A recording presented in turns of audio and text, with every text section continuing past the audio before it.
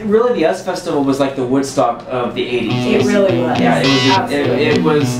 I mean, I don't think people even realize there was like way over 100,000 people each day.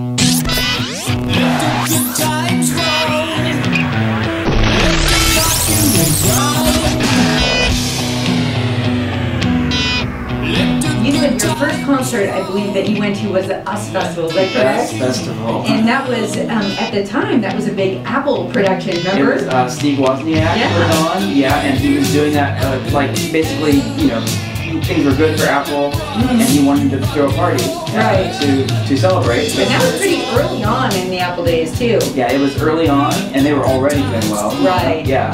And I was a teenager at that time, but and I was there. I was there too. Oh, you were there?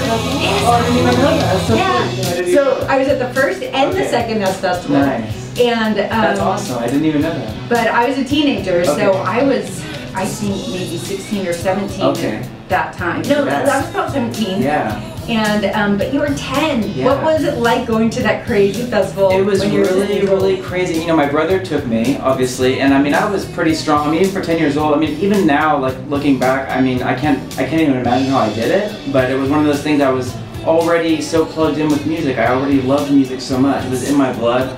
Growing up, my mom would put on 8 tracks of Neil Diamond and Elvis, and we drive around, you know, in her car listening to that. So that was my early days of music, but I was already into music. It wasn't like, you know, this was foreign to me, what is this, you know. I already had some musical roots, I should say.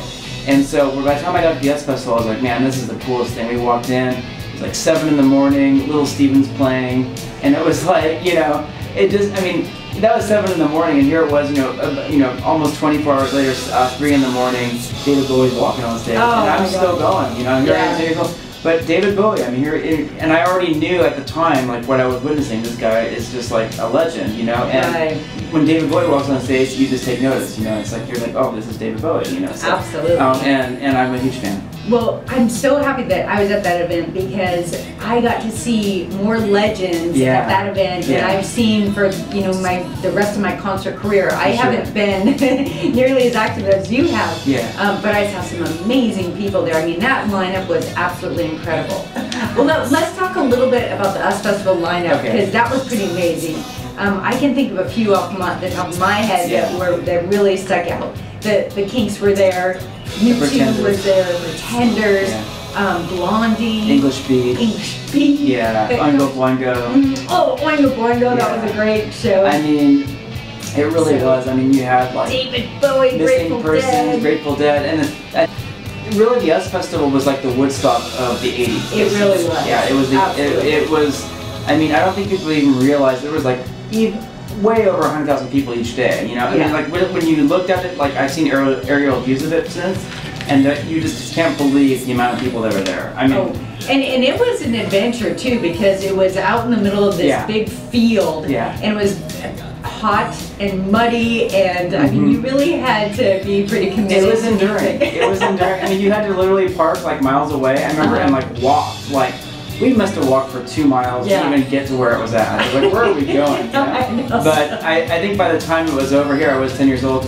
I'm pretty sure I threw up, and my brother had to carry me to the shuttle we got to. From the heat and the heat and just being tired and just, I mean, it was a long day. I mean, you know, like.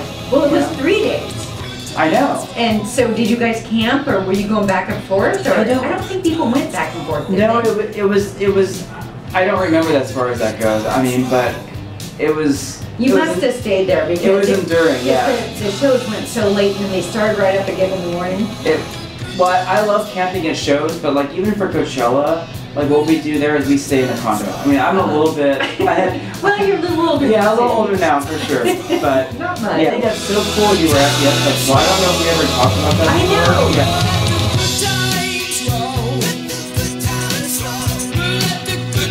Strong.